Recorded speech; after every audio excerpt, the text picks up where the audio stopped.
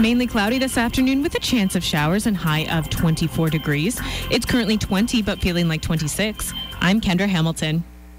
An Egyptian court has sentenced Canadian Mohamed Fahmy and two other Al Jazeera English journalists to 3 years in prison. The Minister of State for Foreign Affairs says in a statement that Canada is disappointed over the verdict. She says it severely undermines confidence in the rule of law in Egypt, and the government of Canada continues to call on the Egyptian government to send Fahmy home. In Cairo, Fahmy's lawyer Amal Clooney told the throngs of reporters the verdict today is a black eye for Egypt. Meanwhile, Thai authorities say they have arrested a foreign man who had been holed up in a suburban apartment with stacks of passports and bomb-making materials. It's the first possible breakthrough in the deadly bombing at a Bangkok shrine nearly 2 weeks ago. Police and soldiers raided the suspect's apartment at an eastern Bangkok suburb and then announced the arrest on television. In more local news, a male driver and his female passenger are facing charges after the man was caught driving while drunk north of Bancroft. Police say shortly after midnight this morning, they pulled over a vehicle for speeding and driving in an erratic manner along Highway 62. They say when dealing with the male driver, the female passenger became difficult with police and was arrested. Police say the woman continued to be uncooperative and assaulted the officers following her arrest.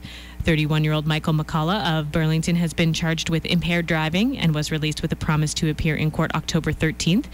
While 26-year-old Amy Lynch of South Algonquin Township has been charged with resisting a peace officer and assaulting a peace officer. She was released with a promise to appear in court September 29th.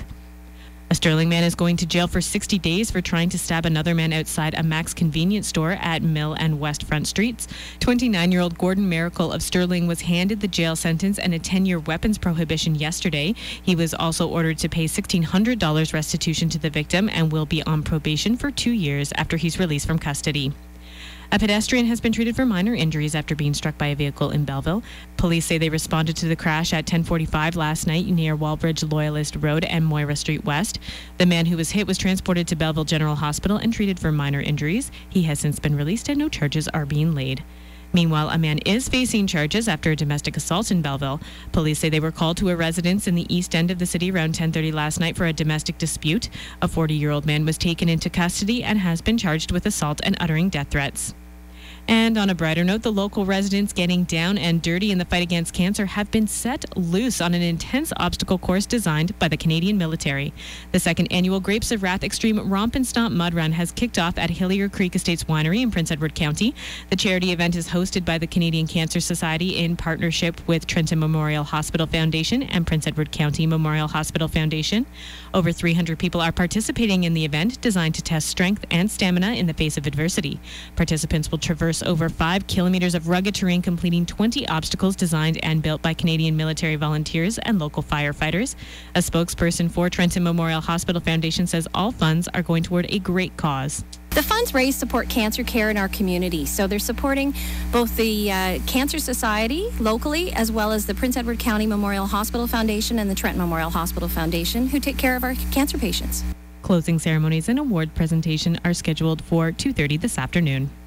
Turning to sports, the Golden Hawks are getting ready to take on the Dukes in an exhibition matinee this afternoon at Dunk McDonald Memorial Gardens in Trenton.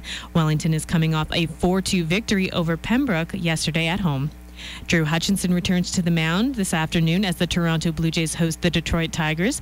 The Jays won the first game in the 3-game series against the Tigers yesterday, 5-3.